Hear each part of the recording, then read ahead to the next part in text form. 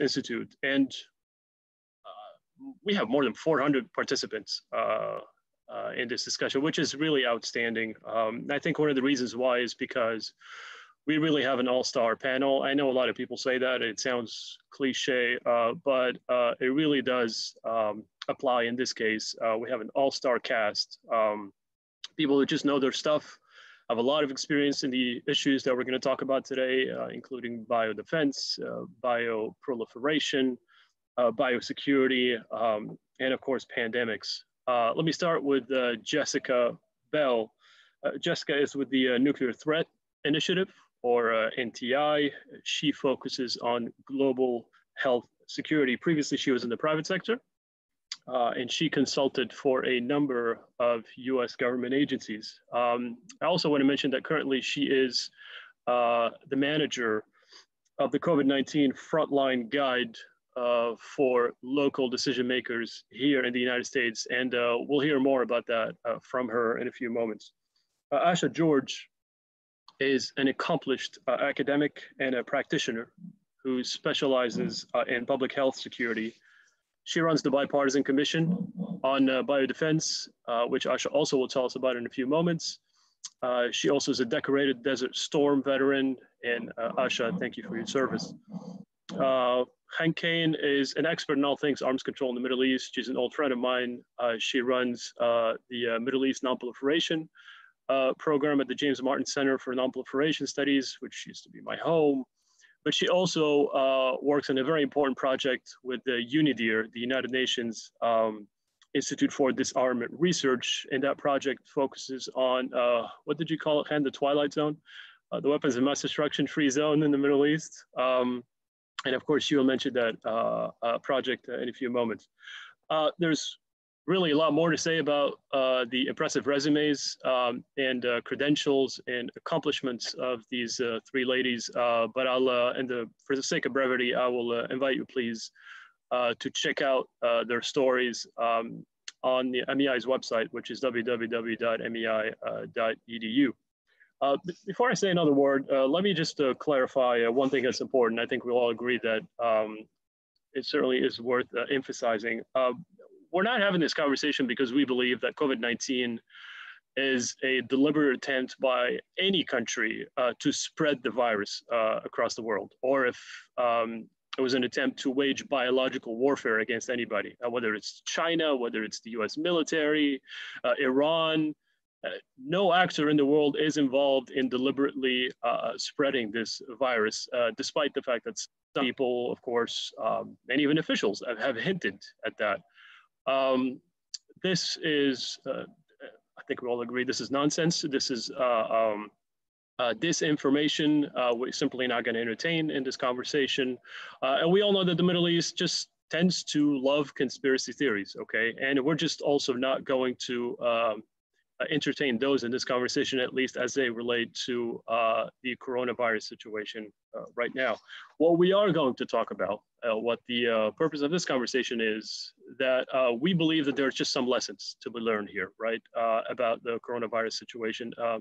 Lessons on how the virus has spread, how we've responded to the crisis thus far, and how much cooperation there's been around the world to combat it.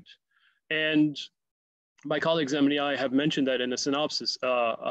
Regional and international efforts to contain COVID-19 can be a roadmap for an approach to counter bioterrorism and biological warfare in the region. I think we all also agree that the risk of bioterrorism in the region is relatively small, but it's also not zero, right? Because there's just some actors in the region, including terrorists like al-Qaeda and the Islamic State, who have actually expressed an interest in acquiring such pathogens. And I'm going to take a wild guess that they've actually tried very hard to acquire them, though luckily for now without success.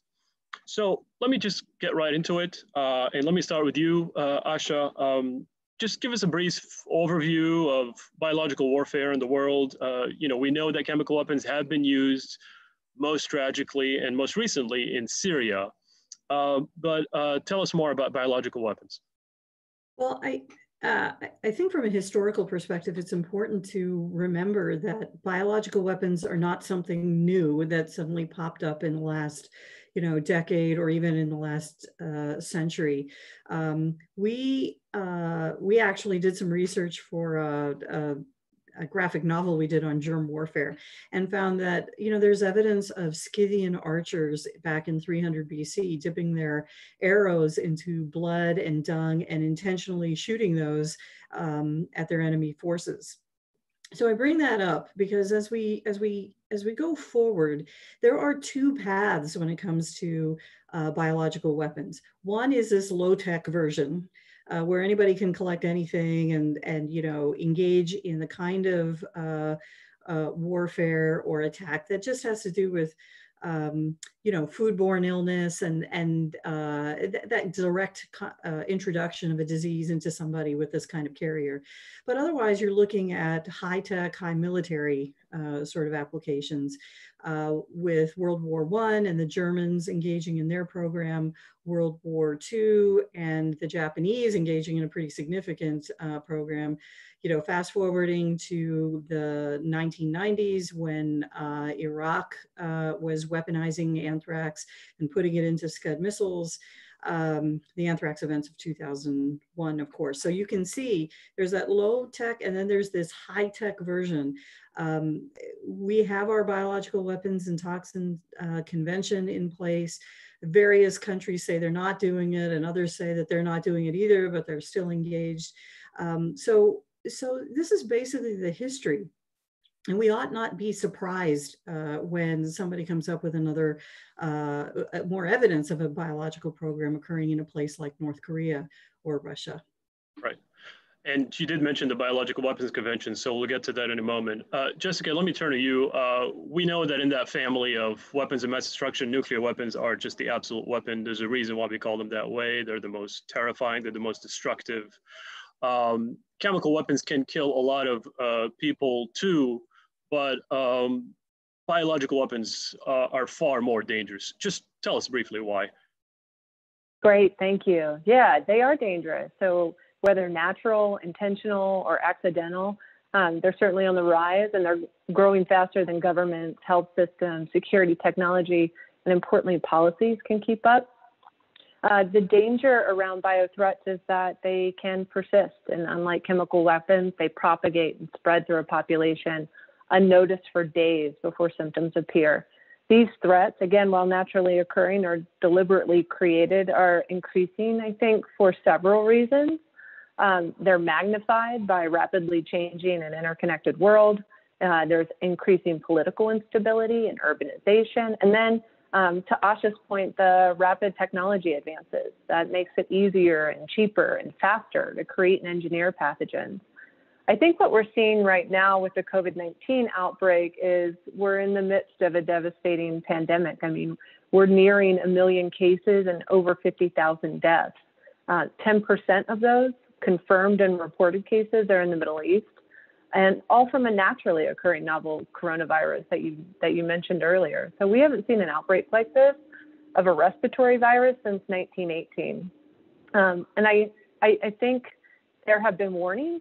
I know there have been warnings from our public health and our health security communities that a situation like this would, not could, happen. And so there's a need for greater preparedness and cooperation. That's becoming even more fundamental to the conversation. As I mentioned, these risks are exacerbated by global travel and trade and lack of pandemic preparedness capability, both that we're seeing right now. And the dependence on a suite of interconnected essential services. So you're looking at power, water, food, healthcare is a critical component, telecommunications, and then taxing on our global financial system. So when you look at that as a whole, I think the same scientific advances that help fight epidemic disease also have allowed pathogens to be engineered and recreated in laboratories. So it's easier to manipulate certain pathogens. And then in parallel, you still have legitimate scientific research that continues to be conducted. Sometimes these experiments also involve the creation and enhancement of pathogens with pandemic potential. And then finally, you also have this category of laboratory accidents and errors that demonstrate this profound need to proactively identify risks and guard against the accidental releases. So I think, to an earlier point, I think it's important to increase the political will for accelerating health security and not be caught in this perpetual cycle that we've heard of surprise and complacency. And I think when it comes to bio threats, there have been various external assessments of countries' preparedness, and they've been fairly consistent in that more needs to be done, and really no country is prepared. So I think what we're seeing right now is there's an opportunity for countries to show national leadership and regions to increase cooperation. Right, that's excellent. Chen, I think Asha has already alluded to it, but I mean, to my knowledge, to your knowledge, there hasn't been any use of biological weapons throughout the history of the Middle East. But just give us your own assessment of the likely risks of some of these bad actors, whether it's the Islamic State or al-Qaeda, having access to these weapons and using them. How do you also see, you know, the biosafety measures and biosecurity measures in the region? Thank you, Bilal and MEI for organizing this very timely event, obviously. And when we speak about the threat in the region, let me go through three different kinds: bioweapons, by state, bioterrorism, or the use of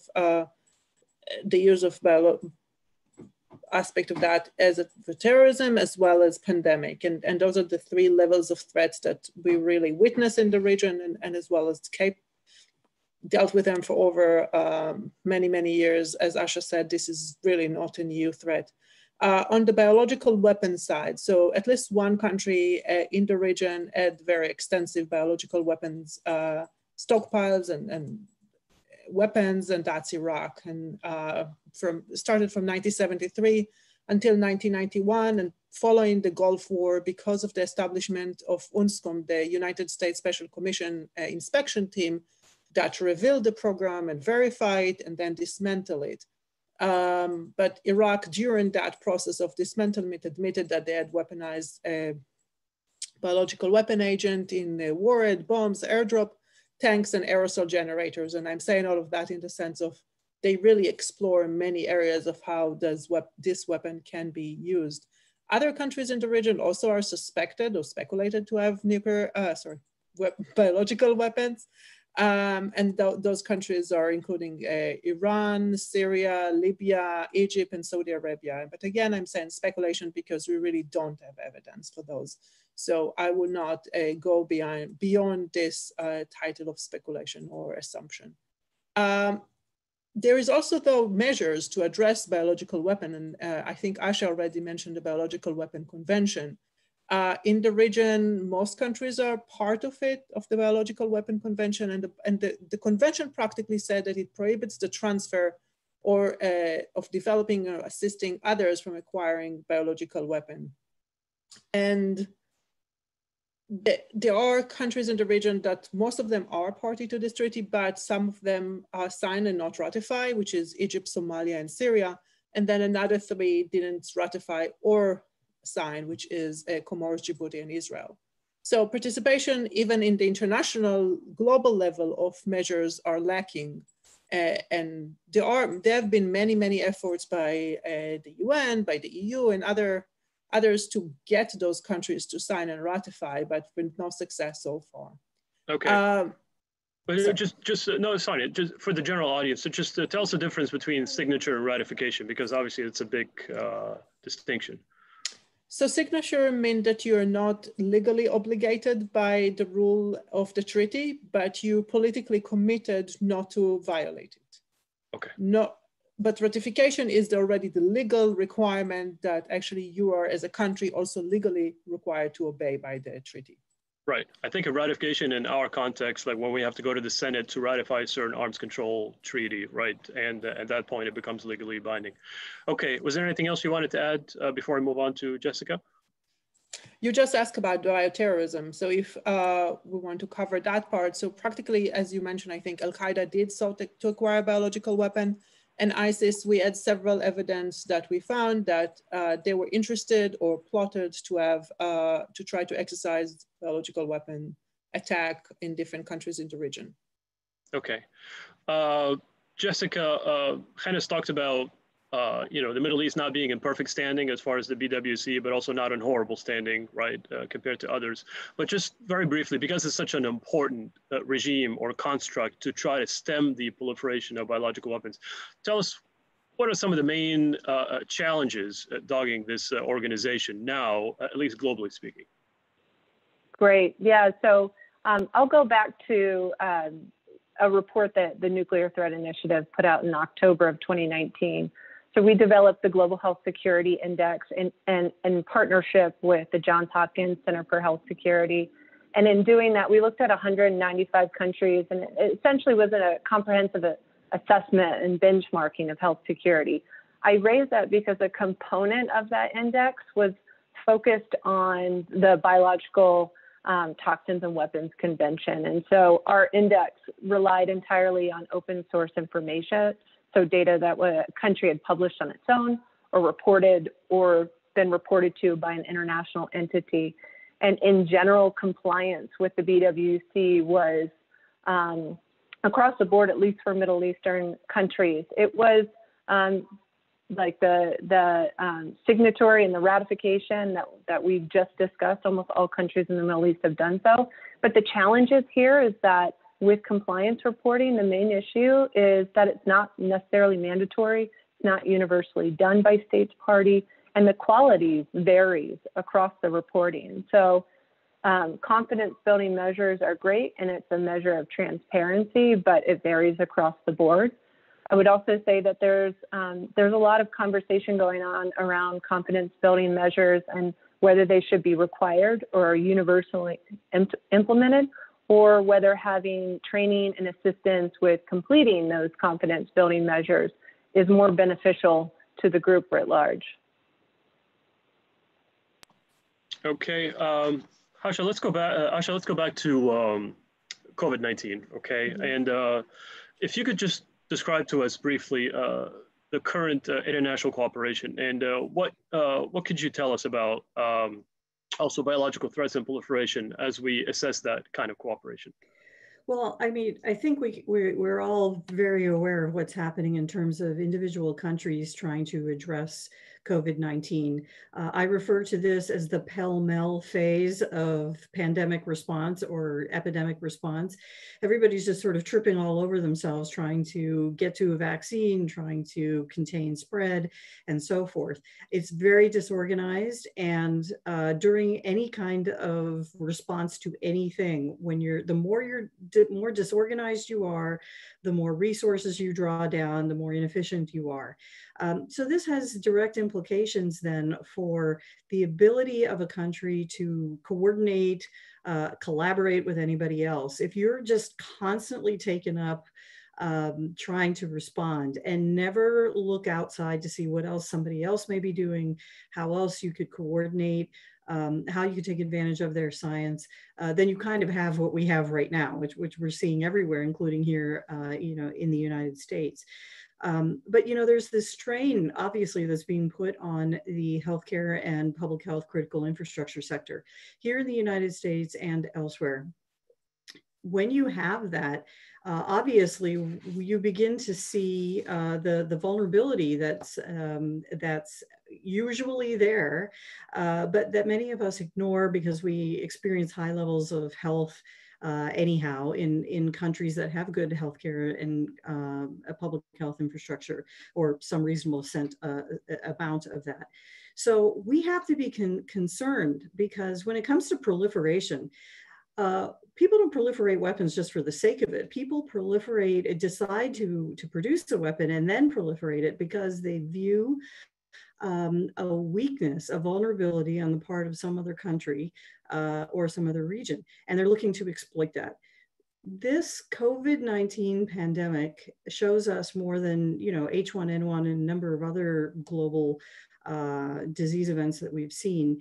It's really a very valuable test case. Anybody looking to engage in a biological weapons program can see how we're responding and how well or how poorly people are coordinating amongst each other.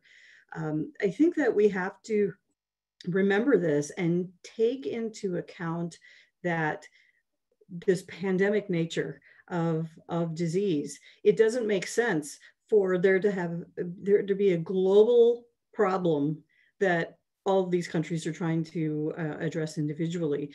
The more we can regionalize and globalize our response, the better off we'll be. And I also believe that if we do that, then the concern about proliferation and actual proliferation should decrease as well. But we're not there right now.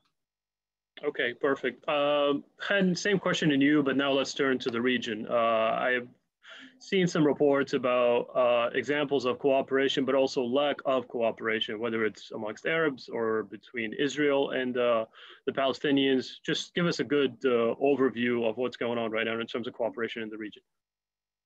Let me start just with a couple of points that I think what happened in the region is not unique to what happened right now globally. I think there are some unique twists to it, but I think that some of the characteristics that we see in the region are very, very similar to what we see everywhere else. The other part is that I would not rely on the numbers that are being published in the region or outside the region by most countries for several reasons. One is that testing is varied. So some countries testing as many as they can, some of them not testing at all.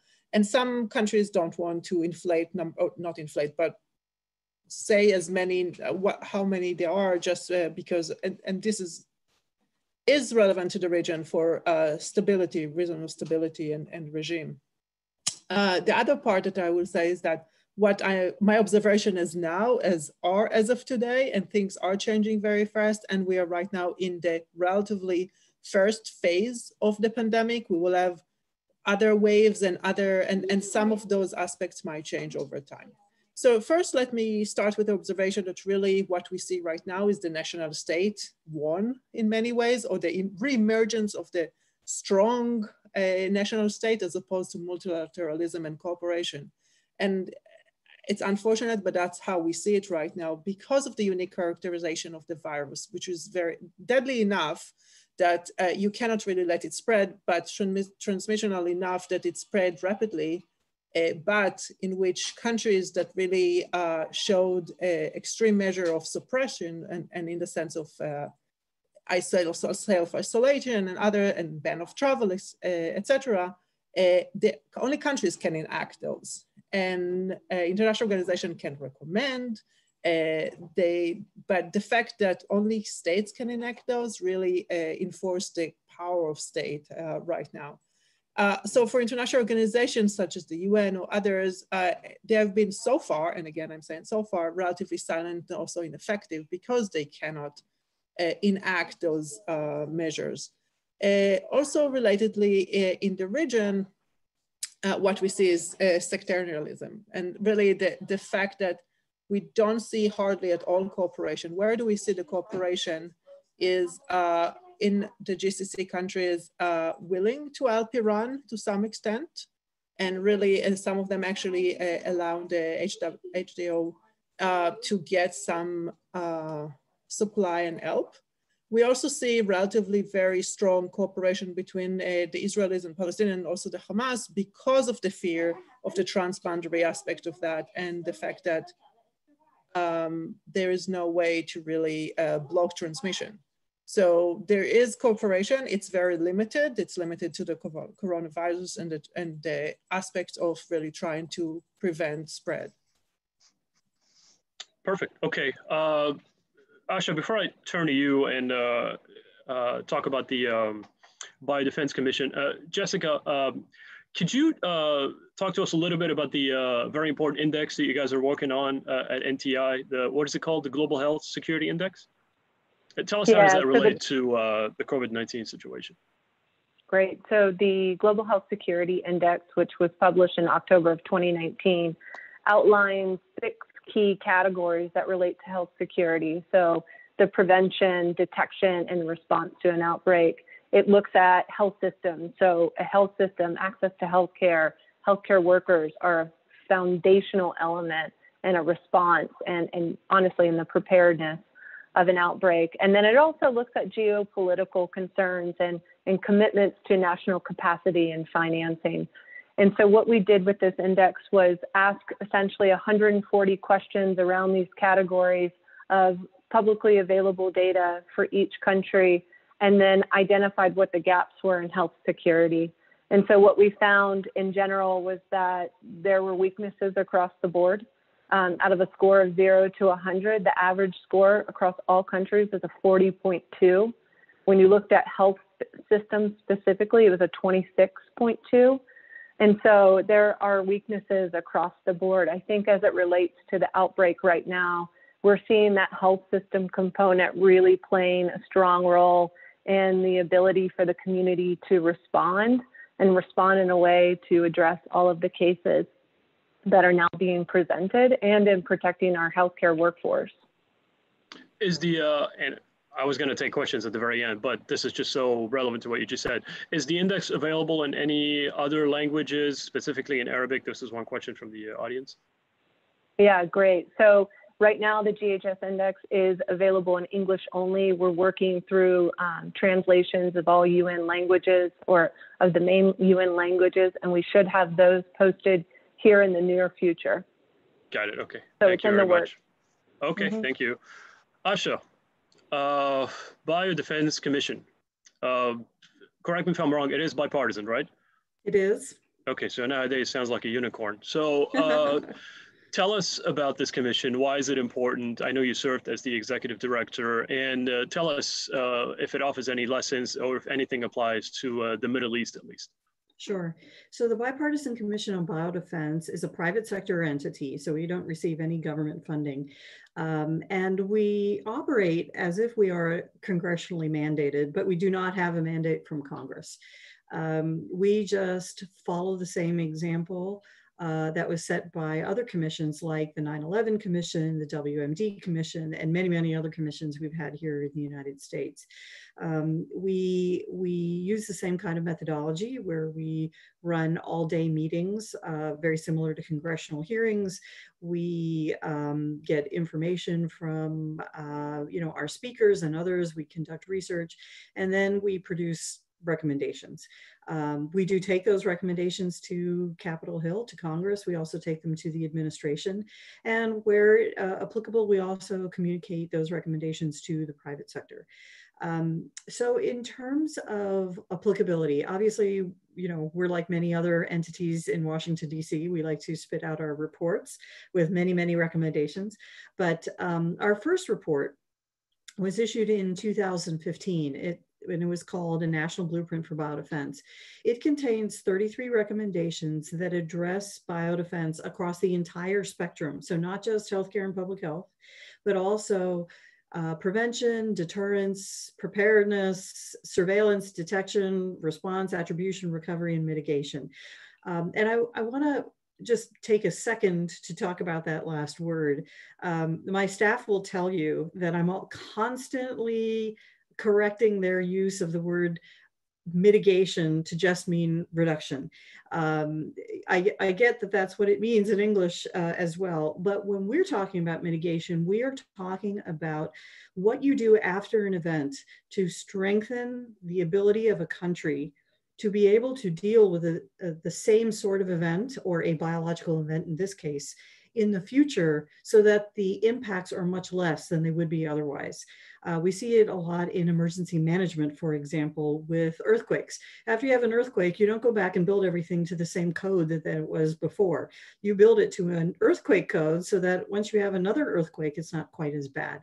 This is the same with us. So that little lecture aside, in terms of applicability of our recommendations to other countries, our recommendations are certainly applicable elsewhere. But I think that when you look at our reports, what you'll see is a focus on the United States. And we get very, very specific in terms of what the government should be doing and how it should be doing it.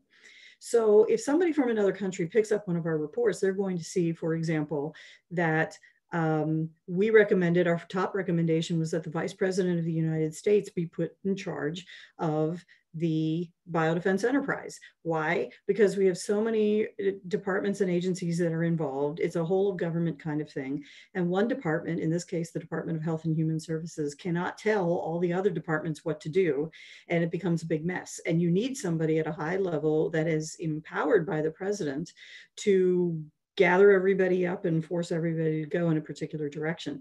That is certainly a recommendation in spirit that can be applied elsewhere, but not everybody has a president and a vice president. They have prime ministers and other forms of government. Similarly, we recommended an interagency coordination committee. We recommended the National Biodefense Strategy. We also recommend that each country, our country, understand how much money it's spending and on what when it comes to biodefense. All of those and our other, 29 recommendations are applicable, but you'd have to take them and tailor them to each country, and don't focus entirely, just as we don't focus entirely on just the healthcare and the public health system. There's so much more to it, as we're seeing right now with the intelligence community, with the defense community, and so forth. It's just a question of taking what we have done for the United States and applying it in a specific, environment with another country or region. Got it. Okay, thank you. Jessica, a good bit has been said about the BWC. It is probably the most important construct regime to stem the proliferation of biological weapons, but is there anything else that we're missing here in this conversation, US or global mechanisms, approaches that could also help in that regard? Yeah, so I think even under the BWC, there are opportunities there to gain greater awareness and transparency across the board. I think one idea that seems to be getting traction is a more formal and funded mechanism for getting advice about science and technology developments relevant to the BWC. State parties have put forward various proposals about a science and technology advisory body or group. It's a similar model to the Chemical Weapons Convention, and there's a potential chance that they'd be able to reach arrangement on that agreement, perhaps in the coming years. I also think that as far as having a mechanism for investigating the source of a biological event, so when the international community is unsure whether something is naturally caused or accidentally released or even a deliberate event, it'd be nice to have something that's perhaps one step below a full-blown UN Secretary General mechanism for investigation, but also as expansive from than the World Health Organization public health investigation. So having something like a joint assessment mechanism under that paradigm could be helpful. And then lastly, I think outside of the BWC, and I think this is something that we're seeing play out now, is that communication and that political leadership. So having larger, whether it be regional organizations or even more global, take a stronger stance as it relates to biothreats. I think that's critical. We've seen recently Saudi Arabia is the president of the G20 for 2020, and we saw a statement come out recently and a commitment towards addressing biological threats. And the current environment with COVID-19. And I think that's going to play a critical role, not only in the rapid response, like from a financing perspective of response to COVID-19, but also for longer term preparedness, which is so key to having these fundamental underlying systems that allow for better preparedness. Right. I'd hate to miss this question because it's just so relevant to what you just said. But one of the audience members says, could you just tell us very briefly what are the main, like one or two successes and failures or flaws in the BWC? I mean, I suspect I know what the flaws are, but can you just tell us very briefly, if you were to brief, say, the president of the United States and tell him, here's what I really like about the BWC, and here's what's sort of more like a liability or vulnerability, what would those be? Just one or two. Yeah, I think one of the biggest criticisms is that enforcement piece. Right. So unlike other conventions, like having the teeth actually enforcing something and then bringing to bear actual actions following on that. I'd say that's the biggest criticism. Okay, and this is something that you've studied for quite a while throughout your career, and you've promoted a good bit in writing and in speeches, which is this idea or concept of a weapons of mass destruction free zone. You're also working on that project with UNIDIR. Okay, maybe it won't happen in my lifetime, maybe not in yours, maybe not in anybody's on this panel, but is there a more realistic opportunity here for at least, I mean, at one point we were also talking about just a chemical weapons free zone, but since we're talking about bio today, is there an opportunity, is there some kind of momentum for at least creating that part of the concept, or is still we're too far from that, it's still a pipe dream? But for the audience in general, just tell us more about, when did this idea originate, who took ownership of its leadership, and now at what stage are we in that process?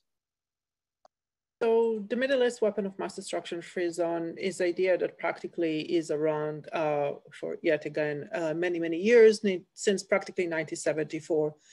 It started with initiative both with Iran and Egypt. It started actually as a nuclear weapon free zone. And then in the 90s, because of the discovery of the Iraqi biological and chemical, beside of the nuclear weapons program, it was expanded by President Mubarak of Egypt from only nuclear weapon free zone to a weapon of mass destruction free zone, as well as ballistic missiles or means of deliveries. So it's really all-encompassing initiative, and it really speaks about the concerns of countries in the region about proliferation in the region.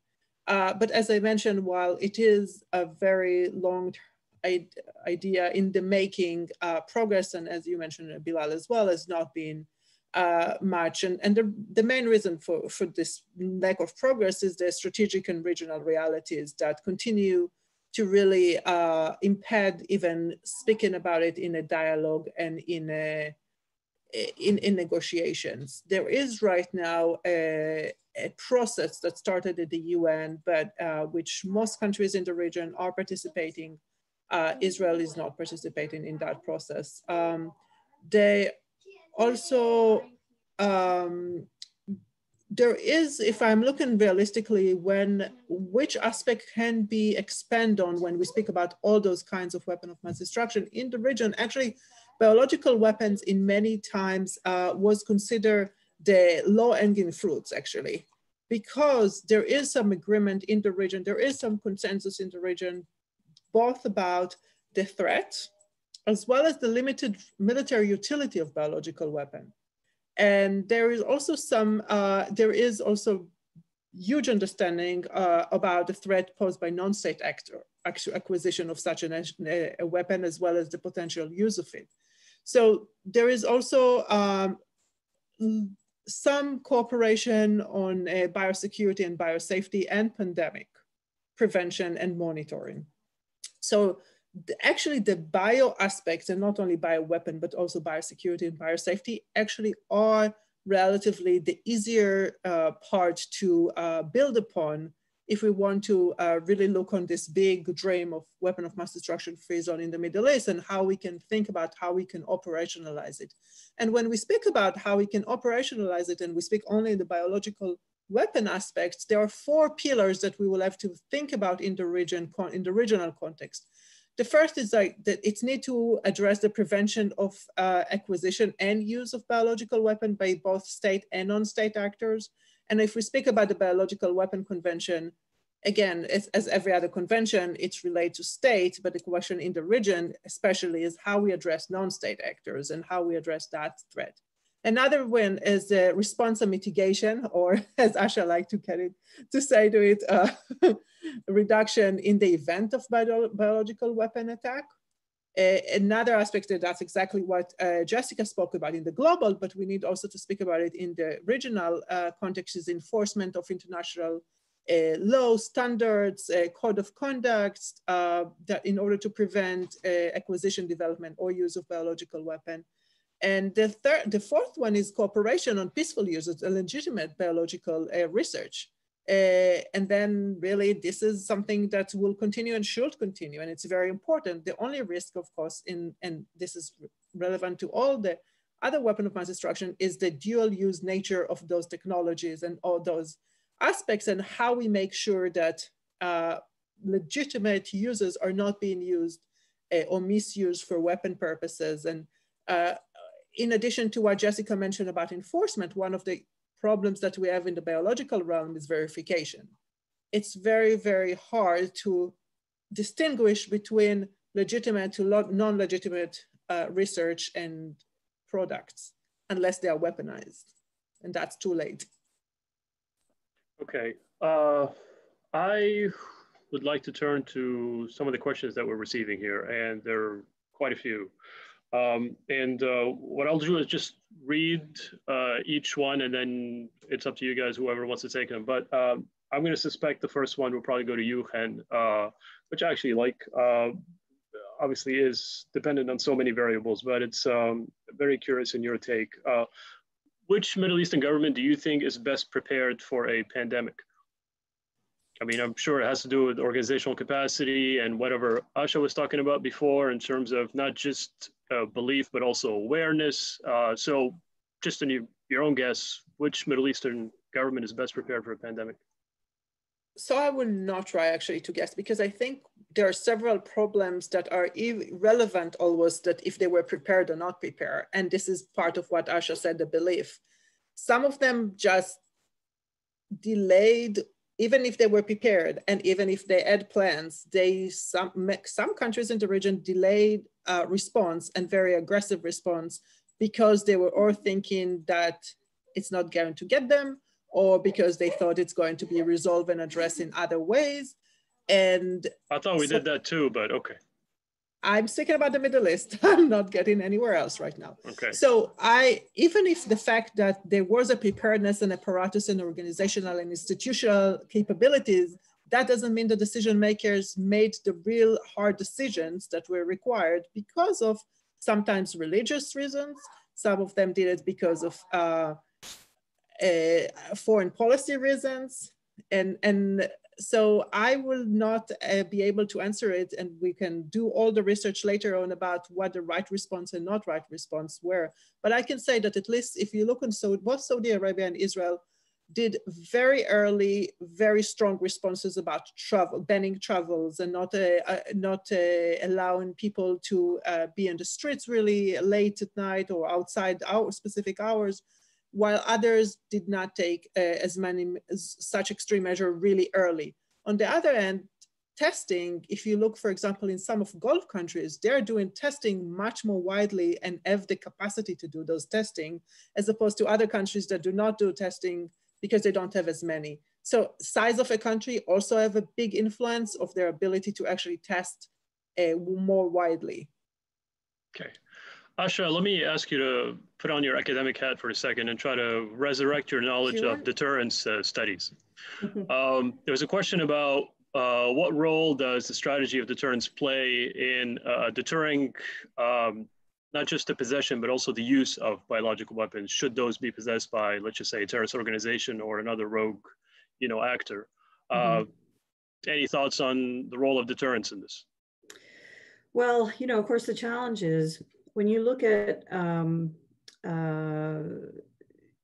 this sort of deterrence strategy that we've experienced with nuclear and chemical weapons. We hope that some of that applies when it comes to bio, but the problem immediately comes to what Hen and Jessica have mentioned in the way of dual use technology. We're just like immediately there, and you don't want to deter engaging in legitimate biological research.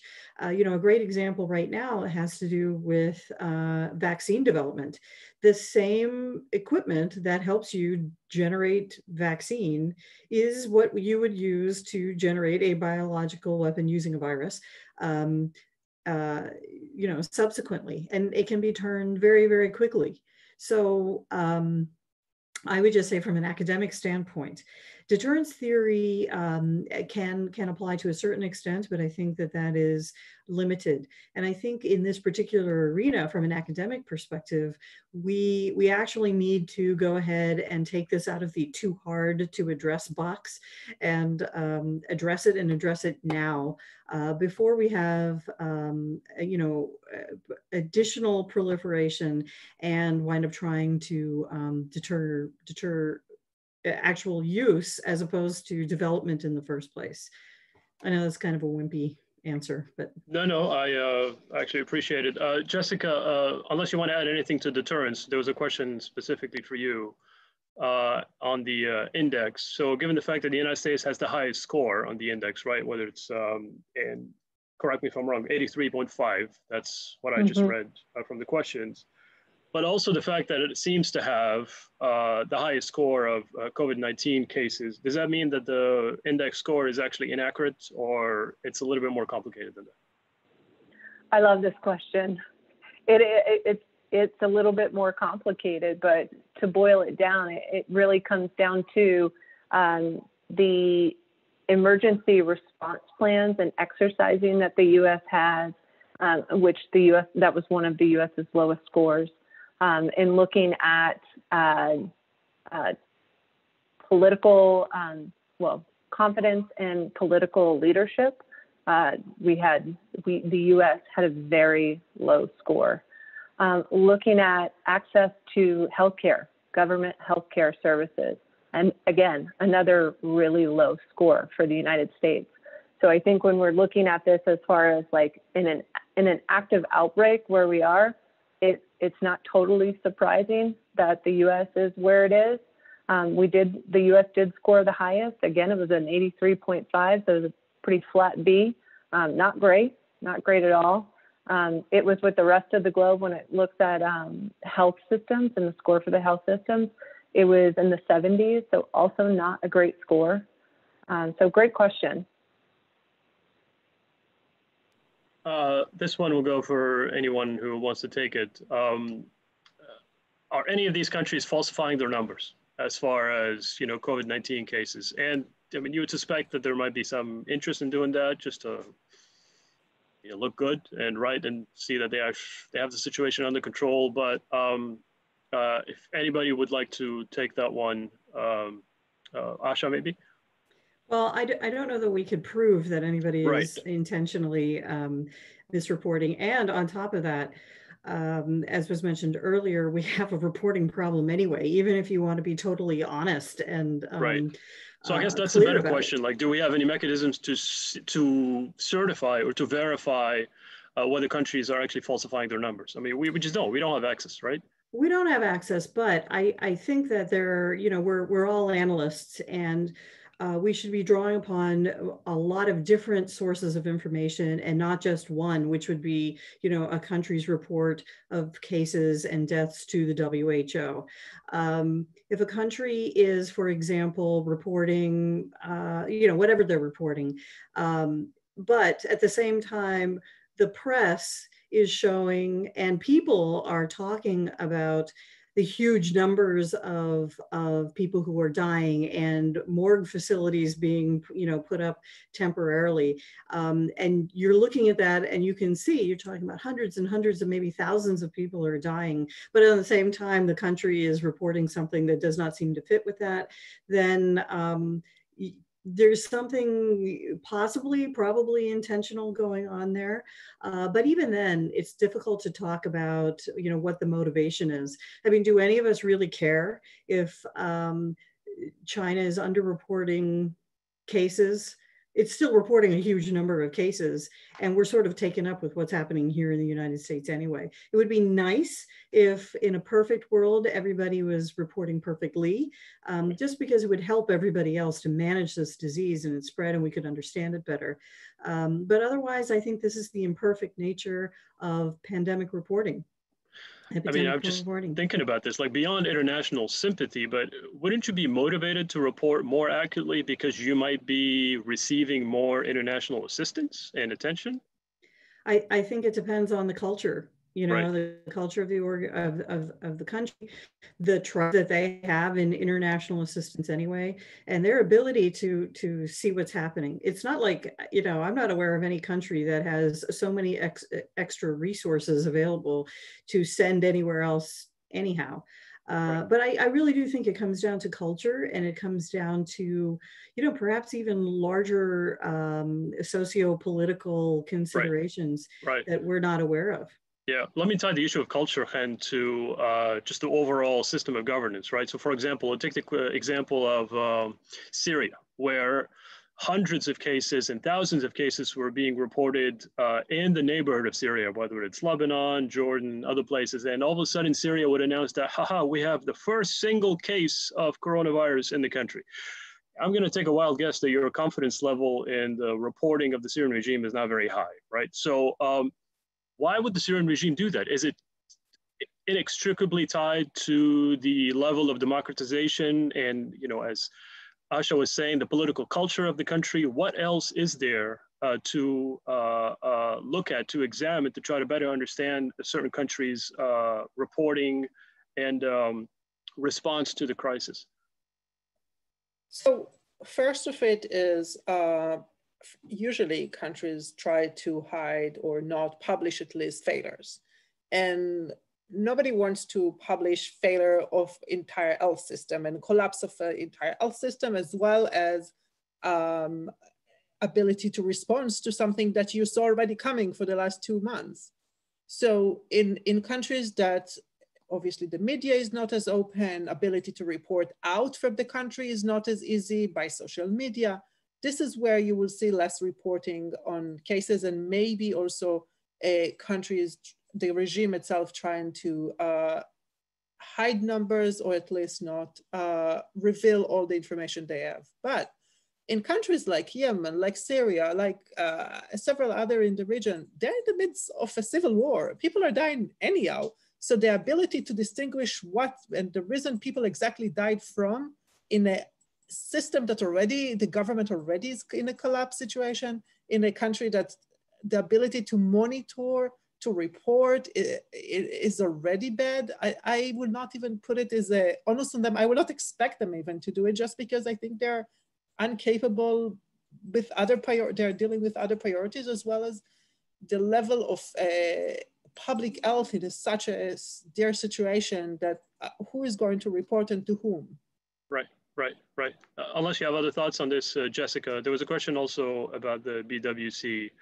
I know that we mentioned what roles and responsibilities the BWC plays that could be relevant to the current situation, but is there any specific legal role that the organization now is currently playing, or you would like it to play with regard to COVID-19? That was one of the questions. So I think, just given that this is a naturally occurring virus, it wasn't deliberately created. And in fact, just recently there were reports that have been written in Nature outlining why, like the justification or rationale rather, as to why it is naturally occurring. So I think the BWC's role there isn't as direct. It's more of like an observation as far as outcome and response, rather than a direct role to play. Would you prefer that it would broaden the mandate, or at that point, no, it becomes less and less relevant? That's a good question. Sorry to put you on the spot. Yeah, I think the World Health Organization's role as it relates to the response to an epidemic or a pandemic is strong. I think when you look at any organization, whether it's the WHO or it's the BWC, the issue is on resource constraints. And so where we are right now, there is no one organization that's able to address this as expeditiously as we would like them to do. So as far as broadening the principles by which the BWC looks at an outbreak, I don't know if it would. I almost think it would probably complicate the situation rather than be a solution. Got it. Okay. This is less of a question, more like a statement of fact, I guess. During the Iran-Iraq War, there were uses of sort of World War I, like, mustard gas and anthrax. So that was an intervention by one of the audience members. Han, did you want to add anything to that? Yeah, so I think the reference is the use of chemical weapon during the Iran-Iraq War, and the fact that Iraq or Saddam Hussein used chemical weapons against Iran, as well as against his own citizen, the Kurdish population in Halabja. I just want to emphasize it was chemical weapon. There were some rumors of biological weapon use as well, but those were never confirmed. So I'm just putting it out there as in the sense that they were not confirmed. In fact, there was some investigation that could not confirm them. So I will not, but it's easy to not distinguish between chemical and biological weapon. In that case, it was chemical weapon. Got it. Okay. Let me throw a grenade here, which is a very interesting question, but I have no clue how to answer myself. So whoever wants to take it. What is the potential threat of a biological attack instituted by cyber attack? So basically triggered through cyber means. Anybody? Well, I think that these two things are certainly tied. Our commission thinks that, well, perhaps not tied, but there's certainly an interaction between cyber and bio. It depends on what cyber aspect we're talking about, but already WHO has reported many attempts to hack their data systems already. And certainly in our country, we've seen cyber attacks on hospitals and healthcare insurance companies looking, actually basically just to access data.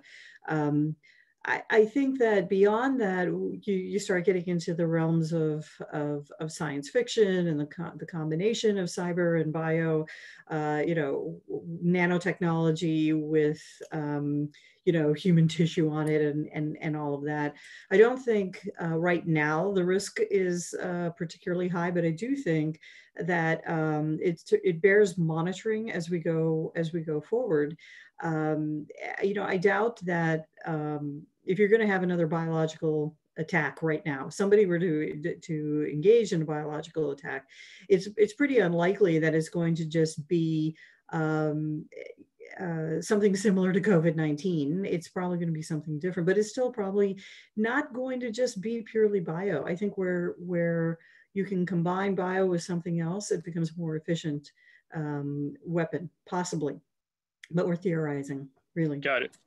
Okay, the final 3 minutes of this, I want to give you all the opportunity to say any final words, but also I want to give a huge shout out to one specific audience member who's pretty much asked 17 questions by herself. I'm exaggerating, but several.